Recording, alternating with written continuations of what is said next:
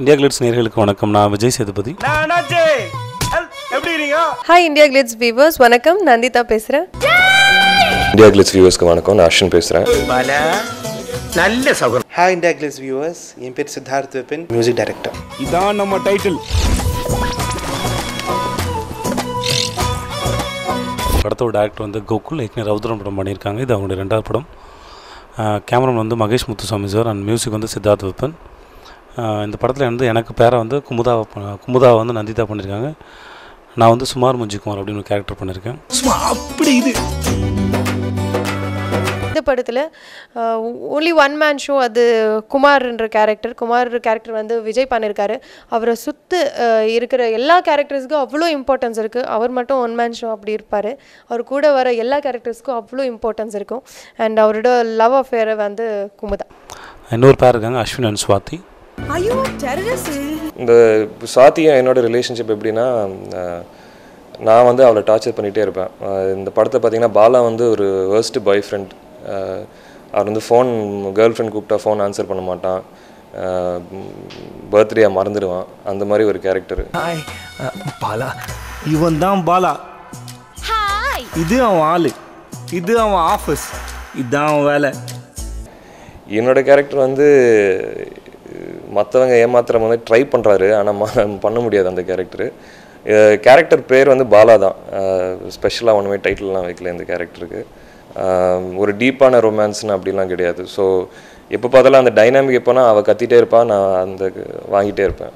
அவங்களுடைய லவ், என்னோட லவ், இதில் நடக்கிற பிளே, இது என்னாச்சு அப்படிங்கிற படம். இந்த சுமார் முஞ்சிக்குமார் வந்து குமுதா இம்ப்ரெஸ் பண்ணனா அதுக்கு அவன் எடுக்கிற அட்டம்ஸ்லாம் எப்படி இருக்குது என்ன அப்படிங்கிறதான் படமே. கோலம் போடுற சீனாக இருக்கட்டும், இல்லை காக்காவுக்கு சோறு வைக்கிற சீனு, கார்த்திகை தீபத்து, இதெல்லாம் வச்சு ஒருத்தர் சீன் பண்ண முடியுமாங்கிறது ரொம்ப ஆச்சரியமாக இருந்தது. கோகுல் சார் அதெல்லாம் வச்சு ரொம்ப அழகாக இன்ட்ரெஸ்டிங்காக பண்ணியிருந்தார். ஒரு மாதிரி சைஸா நிக்கிறான். அவரு சுமார் முஞ்சிக்குமாரே, நான் ரொம்ப சுமார் முஞ்சிக்குமாரே. ஆனால் இந்த சுமார் முஞ்சிக்குமார் வந்து அவன் எதை பற்றியுமே கவலைப்பட மாட்டான். எது சொன்னாலும் அவன் ரியாக்ஷன் வேறு மாதிரி இருக்கும். ஸோ கொஞ்சம் லவுடராக பண்ணக்கூடிய கேரக்டர் இது. கொஞ்சம் பயம் இருந்தது. ஒரு 4 நாள் ஆச்சு ஷூட்டிங் ஆரம்பித்து, ஒரு 4-5 நாள் ஆச்சு. தென் குமுதா ஹாப்பி என்னாச்சு? குமுதா ஹாப்பி. சுமார் முஞ்சிக்குமார் மாதிரி ஒருத்தர் இருந்தால் நான் கண்டிப்பாக எந்த பொண்ணுமே நோ சொல்லாதுன்னு நினைக்கிறேன். ஏன்னா அவன் வந்து 6th படிக்கும்போது ப்ரப்போஸ் பண்ணியிருப்பான். அந்த பொண்ணு தான் இதுமா, எதை பற்றியும் கவலைப்பட மாட்டான். காலைல வெஞ்சு கோலம் போட வந்து அவளுக்கு முன்னாடி வந்து வாசை தெளித்து தண்ணிலாம் வாசலை பெருக்கி தண்ணிலாம் தெளித்து வச்சுட்டு, நான் நல்லா தெளித்து பெருக்கி வச்சுட்டேன், நீ நேராக புள்ளியிலேருந்து ஸ்டார்ட் பண்ண அப்படின்னு சொல்லுவான். அவங்க வீட்டில் காக்காவுக்கு சோறு வச்சுட்டு அவள் சாப்பிட்டோம் அப்படின்னு சொல்லி வெயிட் பண்ணுற நேரத்தில் இவன் போய் காக்காக்கு பல்ல எடுத்து சாப்பிட்டு, காக்கா சாப்பிட்டுச்சு நீங்கள் சாப்பிட்லாம் அப்படிமா. ஸோ அவன் குமுதாக்கா என்ன வேணால் பண்ணுவான். அடித்து பிடிச்சி பஸ்ஸில் ஏறுவான். பார்த்தா குமுதா பஸ் பாஸ் மறந்துட்டு வந்திருக்கான், இவன் டிக்கெட்டை கொடுத்துருவான். இவன் டிக்கெட் எடுத்துருக்க மாட்டான். ஸோ என்ன வேணால் பண்ணுவான். எதுக்கு எப்படி ரியாக்ட் பண்ணுவான்னு சத்தியமாக கண்டுபிடிக்க முடியாது. ஒரு நாள் அவன் வீட்டில் வந்து ஏதோ தீக்காயம் போட்டும் படுத்துருப்பான். இலையெல்லாம் போட்டு வச்சுருப்பாங்க. அவன் தொட்டு பார்த்து, என்னம்மா எல்லாம் பிட்டு விழுதே அப்படிமா.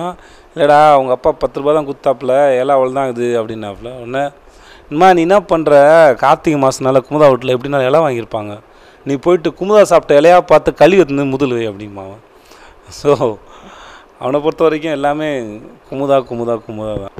குமுதா போயிட்டு, குமுதா என்னைக்கு இருந்தாலும் நீ நம்ம வீட்டிலாம் வாழ போகிற, வா ஒரு 5 விலை ஏற்றுவி அப்படின்னு சொல்கிறான். அவன் எது பண்ணாலுமே வந்து அவன் வந்து குமுதான்னு வாழ்கிறான். அவன் வந்து அவனை பொறுத்தவரைக்கும் குமுதா இல்லாமல் லைஃப் இல்லை. அவன் குமுதா தான் அவனோட கேர்ள் ஃப்ரெண்டு, லைஃபு, ஒய்ஃப் எல்லாம் ஃபிக்ஸ் பண்ணவன். இவ்வளோ தீவிரமாக ஒரு பொண்ணை நேசிக்க முடியாது. எனக்கு தெரிஞ்ச வரைக்கும் சுமார் முஞ்சிக்குமார் மாதிரி எந்த ஒரு பையனும் ஒரு பொண்ணை நேசிக்க முடியாது. சுமார் முஞ்சிக்குமார் தான் டீசன்ட்.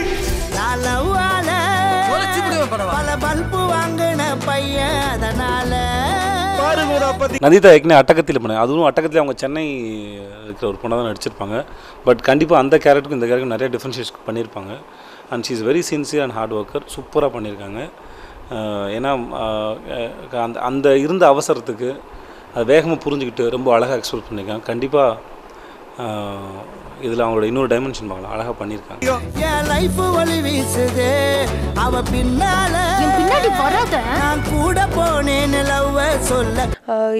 எந்த சீன் பண்ணாலும் அவுட்டோர் தான் ஷூட் பண்ணிட்டு இருந்தோம். எனக்கு ஹீரோக்கு இருக்கிற எல்லா காம்பினேஷனும் வேலையாக தான், ரோடில் அந்த மாதிரி டோட்டல் அந்த ஏரியாவில் இருக்கிற எல்லாருமே அங்கே வந்து மூவி பார்த்துட்டு இருந்தாங்க. இமீடியட் ரெஸ்பான்ஸ் வந்துட்டு இருந்தது. அங்கே வந்து நம்ம ஜெயிச்சிட்டோன்ற ஒரு கான்ஃபிடென்ஸ் நமக்கு இருந்தது. And apart from that but அகிலேஷ்ன்ற ஒரு கேரக்டர் இருக்க படத்தில் அது வந்து நம்ம மியூசிக் டைரக்டர் சித்தார்த் பண்ணியிருக்காரு. குமுதா என்னோட கேரக்டரோட காலேஜ்மேட் ஃப்ரெண்டு மாதிரி அவர் வந்து பாடி பில்ட் பண்ணி அந்த மாதிரி இருக்கிற கேரக்டர் இது. யார் வந்தாலும் ஃபைட் பண்ணி வின் பண்ணுற மாதிரி ஒரு ரோலு. ஸோ நீங்கள் ஆல்ரெடி நம்ம மியூசிக் டைரக்டர் பார்த்துருப்பீங்க. ஸோ எந்த லெவலுக்கு அவர் ஃபைட் பண்ணியிருப்பாரு உங்களுக்கு வந்து இமேஜினேஷன் வந்திருக்கும். Acting experience with dialogues in the movie first it was a very different experience. ஏன்னா the character ஏன் மாதிரியே இல்லை. Actually that is what acting is about. ஆனால் கோகுல் சார் ரொம்ப ஹெல்ப் பண்ணார். ப்ளஸ் நந்திதாவும் ரொம்ப ஹெல்ப் பண்ணாங்க. ஏன்னா ஒரு பப்ளிக் பிளேஸில் அந்த மாதிரி ஒரு கேரக்டர் ஆக்ட் பண்ணும்போது நிறைய இன்ஹிபிஷன்ஸ் இருக்கும் வித்தின் அஸ். என்ன பீப்புள் நினைப்பாங்க இந்த மாதிரி ஒரு பழம் மாதிரி ஆக்ட் பண்ணும்போது, இந்த மாதிரி ஒரு கொய்யா மாதிரி ஆக்ட் பண்ணும்போது எப்படி இருக்கும்னு நினைப்போம். ஆனால் நந்திதா ஆல்வேஸ் சொன்னார், அது no problem, you are this character, எல்லாருக்குமே தெரியும் இது you are not this person, இது அகிலேஷ் தான் இப்படி, நீ இல்லைன்னு. அப்படி ஒரு ஃபஸ்ட்டு ஒரு 3-4 hours அப்படி பண்ணும்போதே எனக்கு கொஞ்சம் கான்ஃபிடென்ஸ் வந்துருச்சு. அப்புறம் ராஜா சார் ஆக்ட் பண்ணியிருக்காரு இதில் நந்திதா அப்பாவா. அவர் நான் ஆக்ட் பண்ணும்போது அவர் வீடியோ எடுத்து ரொம்ப ரசித்தார். அவர் இந்த நல்லா ஆக்ட் பண்ணுறேன்னு. விஜயும் ரொம்ப ஹெல்ப் பண்ணான். ஏன்னா கொஞ்சம் டைலாக்ஸ்னால் ஒரு தாட்டி நான் மறப்பேன். இப்போ விஜய் ஹெல்ப் மீ, இந்த டைலாக் இப்படி பண்ணால் எனக்கு ஞாபகம் வரும், அப்படி பண்ணால் ஞாபகம் வரும்னு ரொம்ப ஹெல்ப் பண்ணான். என்னோட வந்து ஸ்க்ரீன் ஸ்பேஸ் ஷேர் பண்ணுற ஆர்டிஸ்ட் வந்து மெயினாக ஸ்வாதியும் MS பாஸ்கர் சாரும். MS பாஸ்கர் சார் இந்த படத்தில் வந்து என்னோட pass. There is no use of playing violin at the back of a buffalo. MS Bhaskar sir perform பண்ணும்போது அதான் சொன்னேன், அவருக்கு வந்து அவ்வளோ எக்ஸ்பீரியன்ஸு. வந்து அவர் கூட உட்காரும்போது அவர் வந்து அந்த ஸ்கிரிப்ட் பேஜ் வந்து அன்றைக்கி தான் கிடச்சிருக்கோம் கொஞ்சம் போனால். ஸோ அதையும் மீறி அவர் வந்து அப்படி பெர்ஃபார்ம் பண்ணார் ஒரு மலையாளி ஆக்சென்ட்டில். ஸோ அவர் வந்து டப்பிங்லேயும் பார்க்கும்போது ஒரு சின்ன சவுண்ட் எஃபெக்ட் எல்லாம் எப்படி கொடுக்குறாரு அந்த மாதிரிலாம் பார்த்து இதுமேட புறகில் வயலின் வாசிச்சுட்டு ஒன்றும் காரியம் இல்லை. என்னன்னா சுமார் முஞ்சுகுமார் வந்து கொஞ்சம் டாமினண்ட்டான கேரக்டர் படத்தில். அஸ்வினுக்கு வந்து ஆல்மோஸ்ட் ஈக்குவலண்ட்டான கேரக்டர் தான். ஏன்னா ஃபஸ்ட் ஆஃப்லேருந்து 2 பேருமே ஈக்குவலாக தான் இருப்பாங்க. பட் சுமார் முஞ்சுகுமார் என்னென்னா அவர் ரொம்ப டாமினண்ட்டான கேரக்டர் படத்தில். ஏன்னா அந்த கேரக்டர் கூட மற்ற கேரக்டர் நிறைய டைலாக் பேசினா கூட அந்த கேரக்டர் டாமினேட் பண்ணுறது ரொம்ப கஷ்டம். ஏன்னா அந்த கேரக்டரைசேஷன் அந்த மாதிரி அமைஞ்சிடுச்சு. அண்டு செகண்ட் ஆஃப் தான் சுமார் முஞ்சுகுமாரை சுற்றி நடக்கிற ஒரு ஸ்கிரிப்டாக இருக்கும் இது. அதனால் வந்து ஒரு 60% இந்த சுமார் முஞ்சுகுமார்னால் மீதி இருக்க போர்ஷன்ஸ் வந்து பாலா இருப்பார். அது மட்டும் இல்லாமல் இந்த சுமார் முஞ்சுகுமார், இந்த பாலா, இந்த 2 கேரக்டர்ஸ்லாம் இல்லாமல் நிறைய கேரக்டர்ஸ் இருக்குது இந்த படத்தில். Because this whole film is about characters and characterisation. அந்த நிறைய எல்லா கேரக்டர்ஸும் ஒரு ரிலே ரேஸ் மாதிரி ஓடிட்டே இருப்பாங்க. ஒருத்தர் மாதிரி ஒருத்தர் இந்த ஸ்க்ரீன் பிளே நகர்த்தி கொண்டு போயிட்டே இருப்பாங்க. அதுதான் இந்த ஸ்கிரிப்டோட ஸ்பெஷாலிட்டியே.